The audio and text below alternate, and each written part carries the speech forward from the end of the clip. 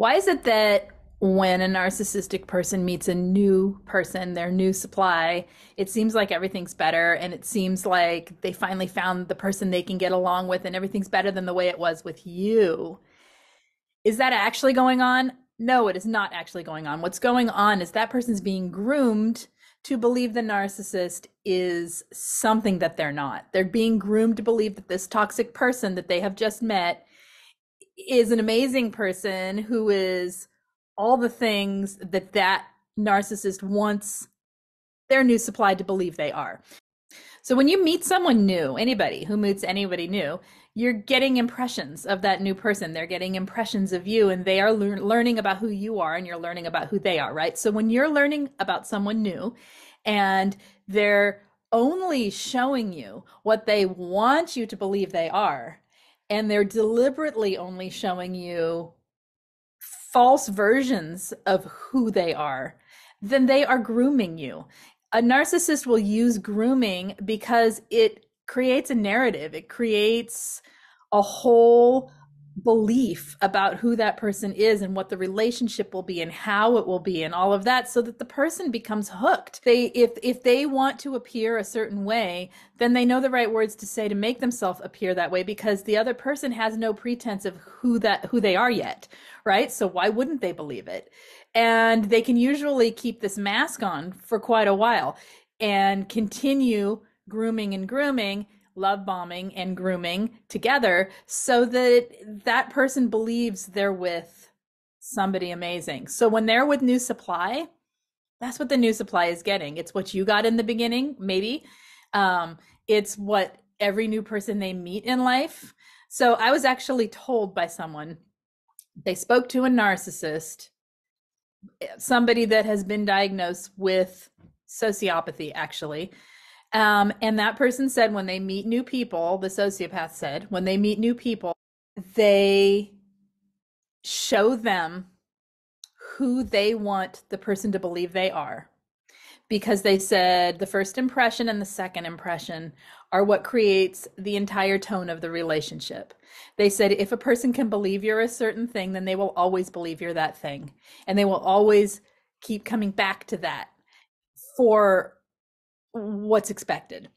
Now, you can see where that is completely manipulating someone into believing you're something you're not. That is the point of grooming. The point of grooming is to get you hooked and to keep you hooked and to make you confused. So when this grooming is happening, it's disarming the person. It is breaking down barriers. It's breaking down boundaries. It's breaking down the walls of the difference between you and me, and we don't know each other, right? It's creating familiarity. It's creating trustworthiness and false friendship, and it creates an image that you believe in or that the new supply believes in. So when they're meeting new supply, they are not a new person. They are deliberately manipulating the situation so the person will like them, so the person will give them supply, so the person will be on their side, be their girlfriend, boyfriend, whatever it is, right?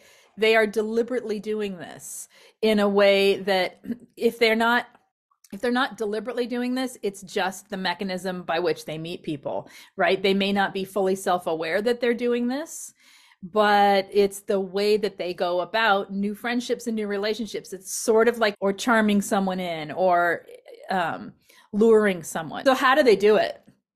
How do they groom this new person? They mirror that person's, they have a narcissistic person has the cognitive empathy intact, meaning they can sense what other people are experiencing. They can sense it. That doesn't mean they feel it and they want to respond to it, which is the empathy we're talking about when we say they lack empathy. But they have the cognitive awareness of the other person's likes, dislikes. They're reading the room. They have radar out there where they're trying to pick up information really fast so that they can mirror it back.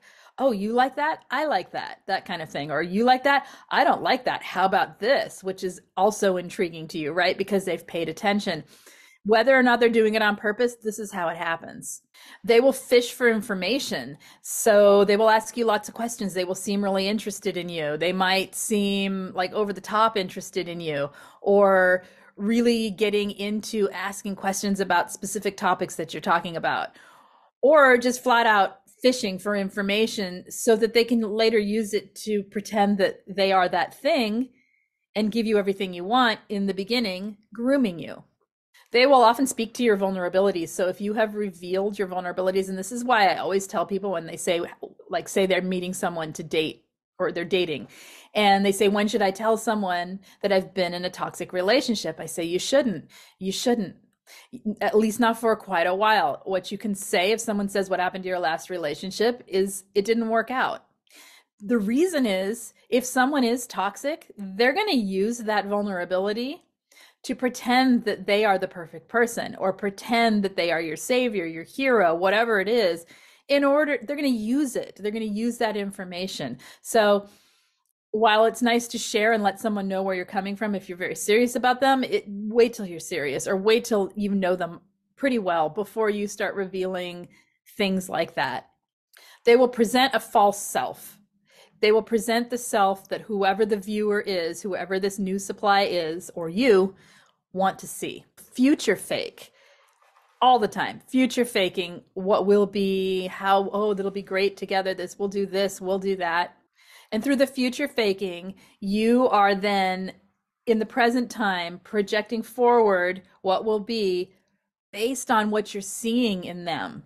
Oh, I'll be with this wonderful person who treats me this wonderful way in the future. And so then when you get to the future, and because this future will never happen, they can string you along for a long time. They play victim to play on empathy. So this is another reason not to reveal your own past with toxic people, because they might say, oh, I went through that too, and start playing the victim when in fact that they were the perpetrator. You just don't know. It takes time to get to know people. And then they begin the soulmate fake out. It was destiny. We were meant to be together. The whole thing is setting you up to see them through the lens that they create, not to see them as they are. They don't want to be seen as they are. And that's half the time why the devaluing starts, is because things get real, right? You get real and you start having an actual real relationship with someone because you've put enough time in with someone to get to know them. And the mask starts slipping because they can't handle it when things get real, because it was never real for them to begin with. They were always putting on pretense so that you would see them a certain way. They don't want to be seen. So here's the thing, why it looks different with new supply and why it looks better is because they refine it every time they do it, and they refine it using their past relationships. So a narcissistic person will take the good things that they like about you and start pretending it's them sometimes, and then giving that to the other person. And what it looks like to you is that other person, that new supply, is getting what should have been yours, right? Because it's a direct reflection of what you wanted from them. So say you have certain qualities, and then they start giving those qualities to that new person, or you have certain requests. I would like anything. It could, let's just say, I would like more affection. You're not affectionate enough. Okay. And they don't ever do it for you. But the second they meet someone new, they're all over them. Affection, affection, affection. And the person's main comment, they're the most affectionate person I've ever met, because they're not learning from their mistakes, as in like, oh shoot, I wasn't affectionate enough, I need to be more so in my future relationships. No, it's, oh, that's what people want. Okay, I'll give it here 100%. But see, they're not doing it for the long term. They're doing it just to get the person, to get the supply, to have people be attached to them. They're not going to stay this way with the new supply guys. They can't, because they can't have healthy relationships, because they don't relate to people. They only project and gaslight and control relationships through manipulation. So if it's happening to you and you being groomed, or whether you see it happening with the new supply, understand that this grooming is not healthy relating. Healthy relating is actually showing who you really are to somebody who is showing who they really are, being authentic, being natural, maybe keeping some of the more private things to oneself for a while until there's trust built and relationship forms, and then that can be shared. You know what I'm saying? That is healthier. The way a narcissist does this, if you feel yourself giving too much information to someone because they're drawing it from you, if you feel like it's too good to be true, it probably is, you know, if you're seeing it happen to the new supply, Please remember no contact. Remember that no contact is your friend. You're not doing it to punish anyone, to be childish, to any of that, right? Some people say, no contact, I'm an adult, I don't need to do that. Well, here's the thing. You're sitting there watching somebody else get manipulated and you're believing it's something good for that other person when it isn't. And it's hard, it hurts you. It keeps you trauma bonded and it keeps you invested in what that narcissistic person is doing. So remember that no contact when you seeing this happen with new supply as best you can is really your best option for yourself.